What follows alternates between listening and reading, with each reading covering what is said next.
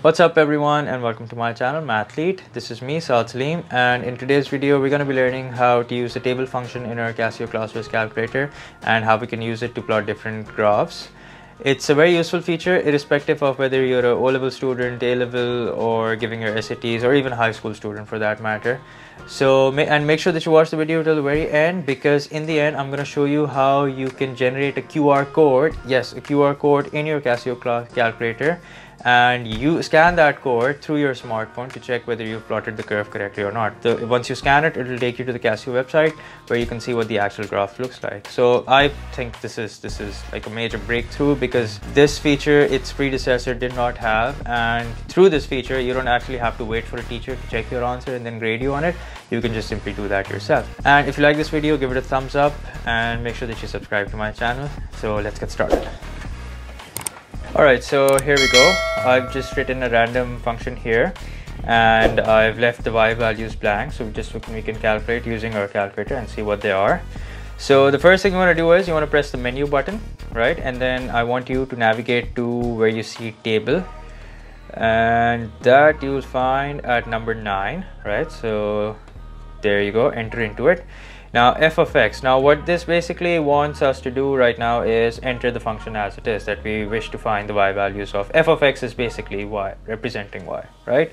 So I'm just going to punch this in as it is. So bracket open, x minus 2, bracket close, bracket open, x plus 3, bracket close, right? Press equals to proceed. Now g of x. Now the good thing about this calculator is that it allows you to plot two functions at once, right? The previous one only allowed us to do one. So I'm just going to ignore this function because we don't have any other function to plot. So equals to proceed. Now the starting value, as you can see, I've taken it as minus 3, right? So I'm going to change that to minus 3. So there we go. The ending value, as you can see, is 4, so I'm going to change that to 4. The step, now you need to understand what step is. Step is basically after what interval do you want the calculator to plot values, right? So here I can see that my interval is 1, right? So minus 3 to minus 2, so there's a constant difference of 1. So I'm just going to let the step be as it is. So equals to, so there you go.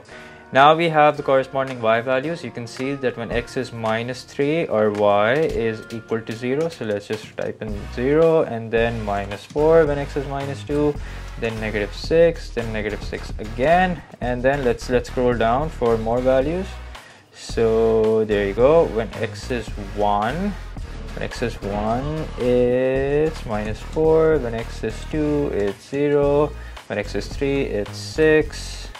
And then finally when x is 4, it's 14, right? So here we have the corresponding y values which our calculator calculated for us. Now here's the best part. What you do now is you press the shift button and then you press this option key, right? Ready? See. Now I can actually use my smartphone to scan this QR code, and it'll show me what the curve looks like. I want you to use your smartphone and scan this QR code and see what it does.